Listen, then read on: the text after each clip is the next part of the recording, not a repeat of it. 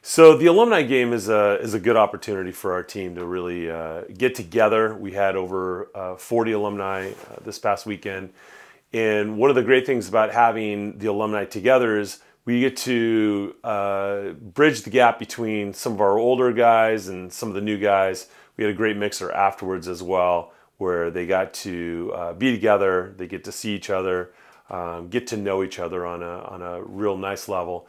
We actually played the game. The alumni got to play the alumni first. So some of the older guys that wanted to get out there, but maybe just in limited amounts, got to play a little volleyball, and that was great seeing all the older players. We had players from the 70s and 80s, 90s and 2000s as well.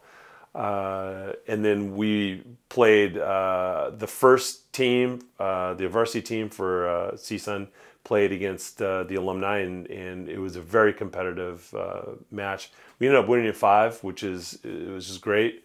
And one of the benefits of playing this alumni game is it allows the coaching staff, the players, to identify what we need to work on, what areas we need to work on, and that's what we've been doing this week. So this is actually the last week of our practice block for the fall. So once we're done with this, we are really done until we come back after Christmas.